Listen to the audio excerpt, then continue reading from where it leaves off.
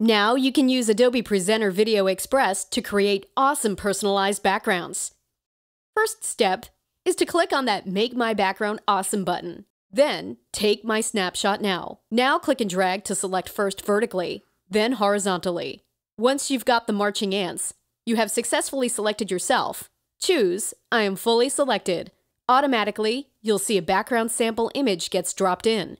Click on My Preview Looks Good when you're ready to start working. Now you can click anywhere on the background to scroll through a number of images that are provided for you out of the box. When you find the perfect image for your project, you're ready to go. Click that big red record button to get started. Now you're recording everything on your computer screen. Doesn't matter what, will automatically be recorded in full screen high-definition video. Once you've finished recording, you'll be in edit mode. Yellow is you, green is the screen, blue is both, and you can still make cool adjustments.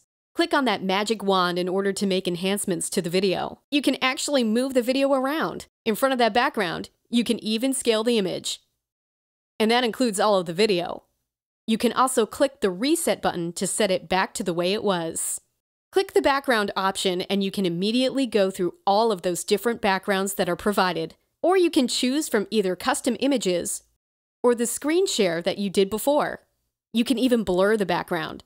When you're finished, click the Publish button and you can publish to YouTube, to Vimeo, to an MP4 in your computer, or publish to the new Adobe Captivate Prime.